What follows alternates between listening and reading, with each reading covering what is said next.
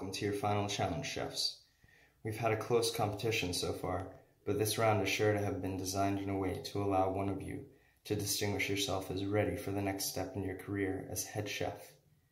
You've all made it this far without much trouble, but I think proving your abilities to plan a menu that makes financial and practical sense will show our backers to a higher degree who's ready for the management position being offered. This challenge will hopefully push each of you to assess your own biases and preferences, compromising and making decisions in order to showcase your ability to plan and deliver as might be expected of you in a decision-making role.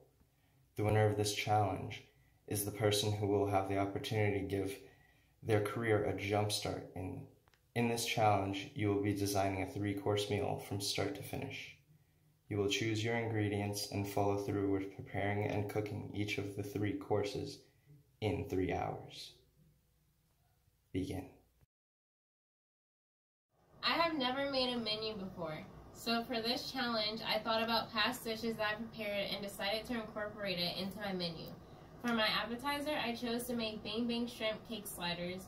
For my entree, a miso glazed salmon, and for dessert, a cream puff cake drizzled with chocolate.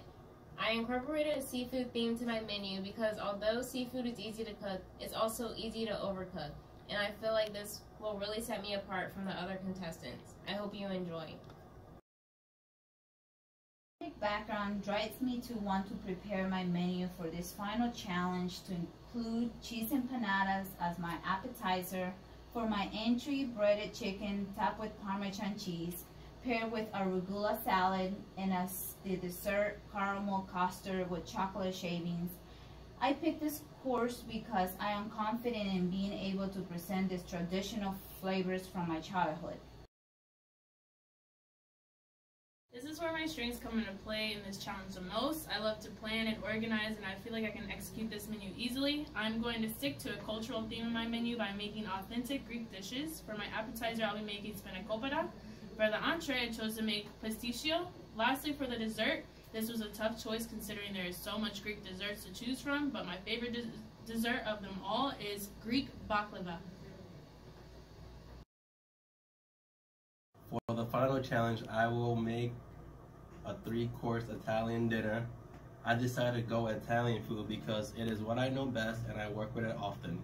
The starter will be a mushroom mascarpone soup, then a beef short rib ragu with fettuccine and shaved black truffle for the entree, and ending with tiramisu for dessert. I feel like I put myself on this plate and it's going to really bring me to the finish line.